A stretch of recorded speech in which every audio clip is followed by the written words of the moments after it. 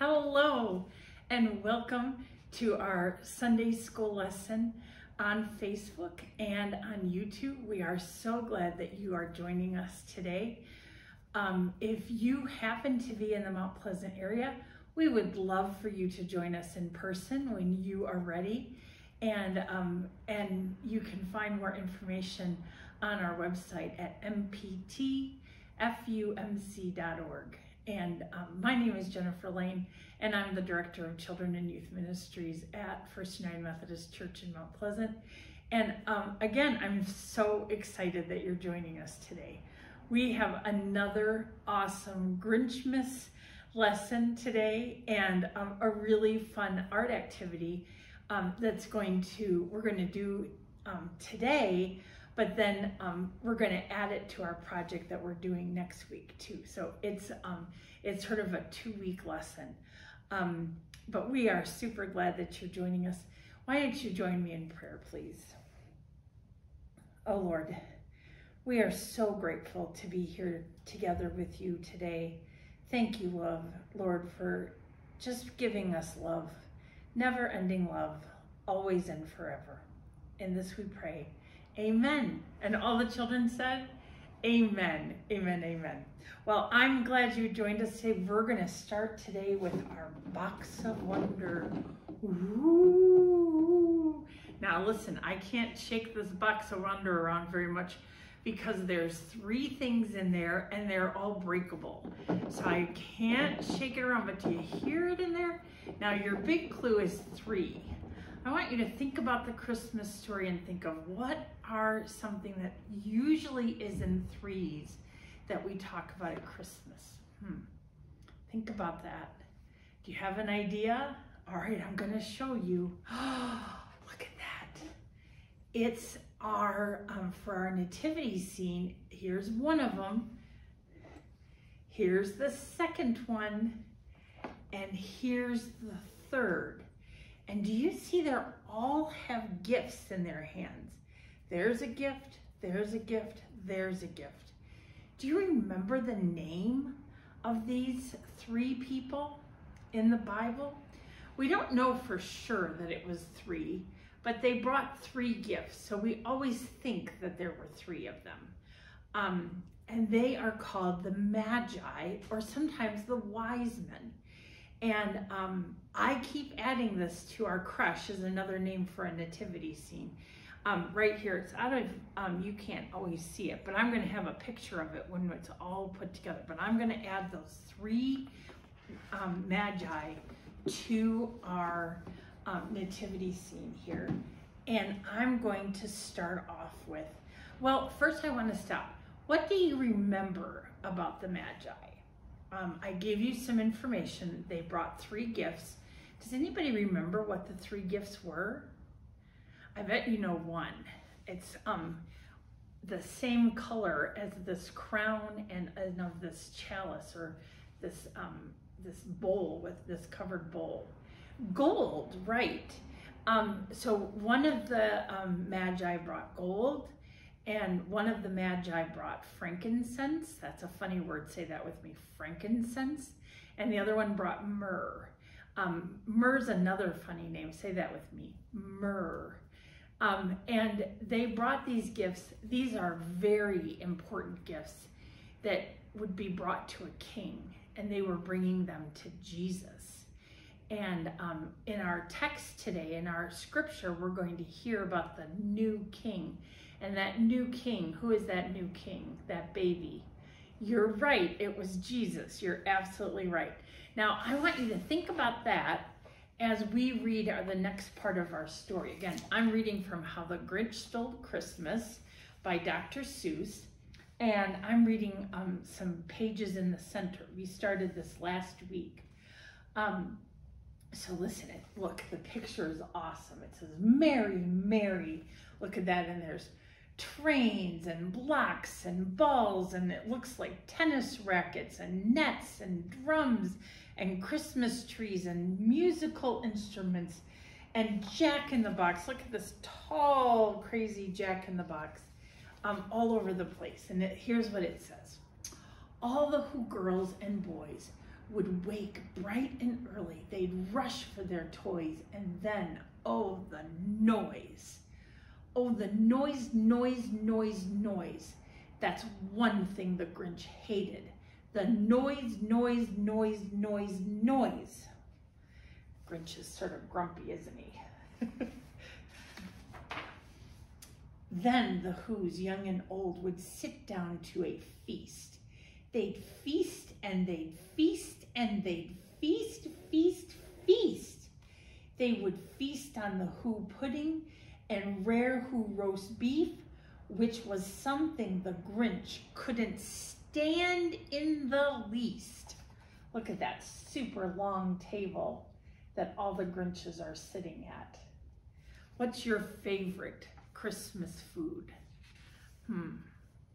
I think we usually have a roast pork, and I like that very much.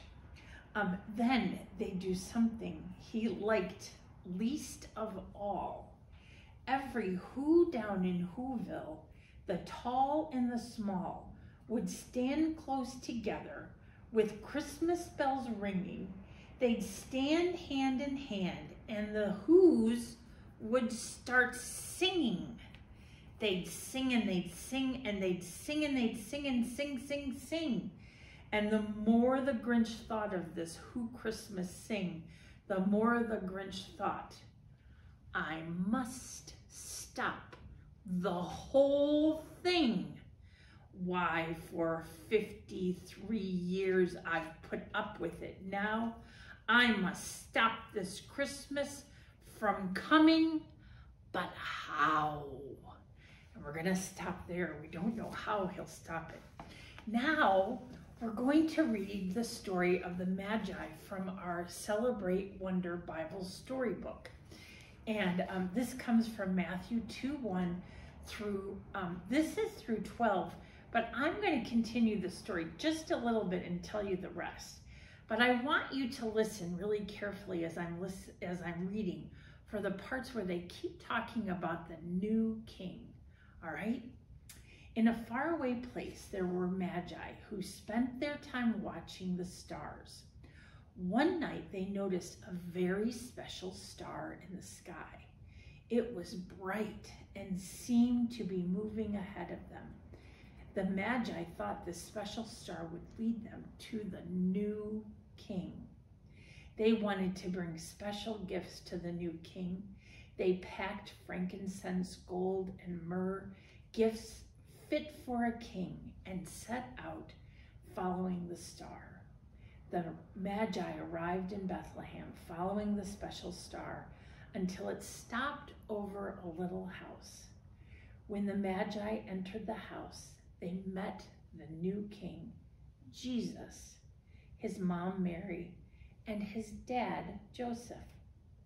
The Magi knelt down and offered Jesus their gifts. Look at this beautiful picture. Now, they keep talking about the new king. Did you hear that? They even identified Jesus as the new king. If there's a new king, that means that there's an old king. And this is the little part that I'm going to tell you about that's not in this story. The old king's name was Herod, and Herod was very worried about this new king. He wanted to stop pretty much Christmas from coming. Does that sound familiar to any of you? I hope so, because we just read about the Grinch, and the Grinch wants to stop Christmas too, doesn't he? And so King Herod did something awful, just awful, awful, awful, to try and stop Jesus from becoming the king that he was rightfully meant to be as the Son of God. And he tried so hard that he even proclaimed that all baby boys had to be killed. Now, of course, moms all over Egypt and Bethlehem and Nazareth weren't going to kill their baby boys. But that's what King Herod tried so hard to do, to stop this Christmas from coming. And we all know that the Grinch doesn't stop Christmas from coming, and neither can King Herod. So again, God is with us and showing us the way all the time. And today, as part of our art projects, we're going to make something really special.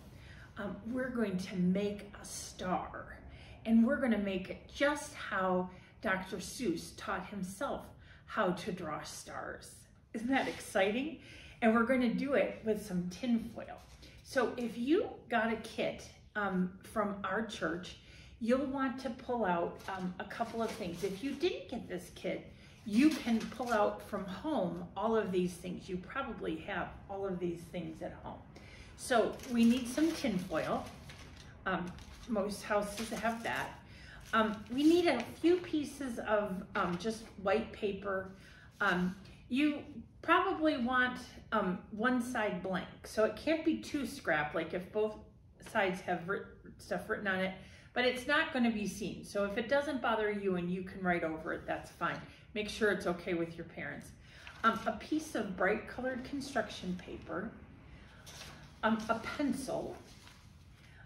You're going to want acrylics work best, acrylic paints. This is a little set that we sent with you guys, and it for those of you that got the kit, and you'll notice it says acrylic at the top. You'll maybe want a foam brush and a paintbrush, a little bit of water anytime you're doing that, some glue stick, and tacky glue. This is probably the most supplies that you need for any of the projects we're doing.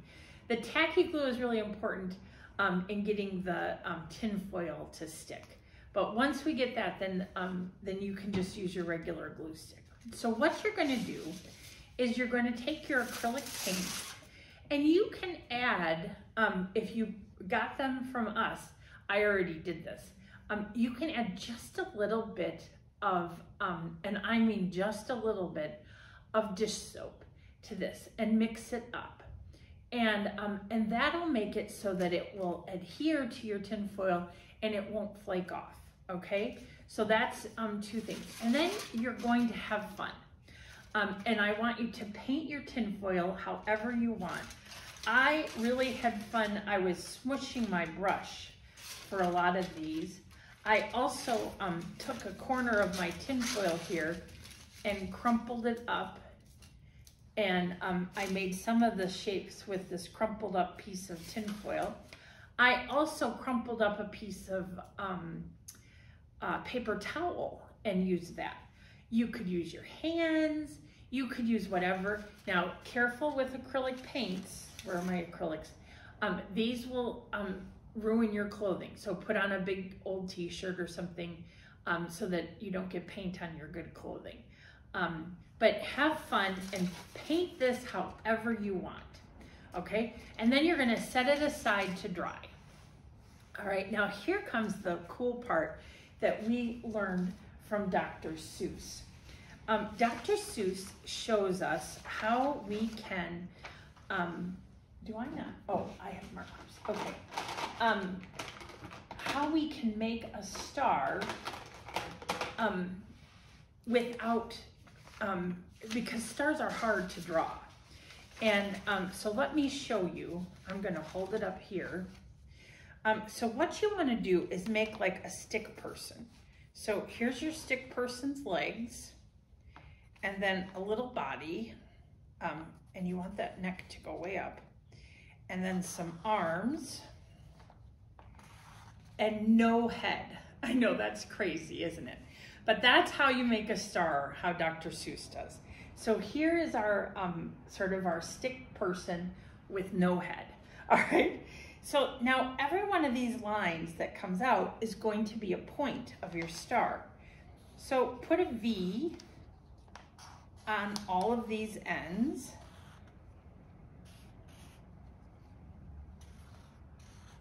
So here we've got V's on all the ends, and then connect them. Connect your V's in the middle so that you get sort of another V in the center. Now we're gonna cut these out. And so if you don't have perfect lines, it's okay. But do you see that star? Now, I did 2 on this one and I liked one of them and I cut it out for mine. I did 3 on this one. I did more on this one. So, you know, until you're happy with one, keep cutting until you get one that you like. And then cut out your star around here and you will end up, where's mine, with a star like this. And you can see that, I'm gonna make it darker so you can see, but you can see my stick person is still right there. And that's okay, because I want you then to glue that and be really super careful when you glue that. Use your tacky glue. That's why we have this. And I think you can get out a scrap piece of paper and use a paintbrush and make sure that when you're doing this, you get it all the way to the ends. Those points of the star are super important. And you're going to glue that onto the back side of your tin foil. Okay, so let me keep doing this. I'm gonna make sure I get all of my points good. And you know what? I'm going really fast and you cannot keep up with me, I know that, but you can stop this whenever you'd like and then go back to it. So look, I've got a double-sided star because I didn't bring my scissors over. But so I've stuck it down, upside down on my thing, and then I would cut that out, okay? And then once I have that cut out from my tin foil, it will look like this. And then I'm gonna take my construction paper and I'm gonna glue it down on that. And that time you can just use regular old glue stick and it will look like this. And then I didn't bring my scissors over, so you gotta forgive me, but you're gonna cut this out and you're going to leave a border around it, just like I did here with this star. Okay, let me show you. So see, I have a border going around it and I cut it out. Now, here's the important part. Save this someplace pretty special because we are next week going to make Christmas trees and this will be the very top of your Christmas tree. We were gonna make Seuss inspired Christmas trees and we're gonna put our Seuss star on top of it. And the wonderful thing about Seuss, Dr. Seuss, is when we are inspired by him, nothing of his is perfect. He doesn't draw perfect things. So our stars are sort of wonky and that's all good because that's exactly how Dr. Seuss did it. And so that is our project for today. Now, I want you to have a great week and I want you to think about ways that sometimes you do things that, you know, maybe are silly in the long run. Like you were just jealous of somebody, so you maybe weren't so nice. And if that happens this week, I want you to think about it and then make sure you make it right. Okay, so you can apologize or invite that friend to play with you or find some way to grow your heart this week and follow God's way. Not that, you know, scary when we're just operating from, oh, I just don't like that they're having fun and I'm not, like the Grinch and King Herod, okay? So let's say a prayer and join me. God, thank you. Thank you for the light. Thank you for the joy. Thank you for the love that Jesus brought to our world. In all this, we are so grateful. Amen. And all the children said, amen, amen, amen. I love you all. I hope you all have a wonderful week. Have fun painting your tinfoil and making these super fun stars. And I will post the directions on below this video after it premieres. and I will post some other fun activities for you as well. Again, if you happen to be in Mount Pleasant area and you would like to join us, you are always welcome. Be well. Bye-bye.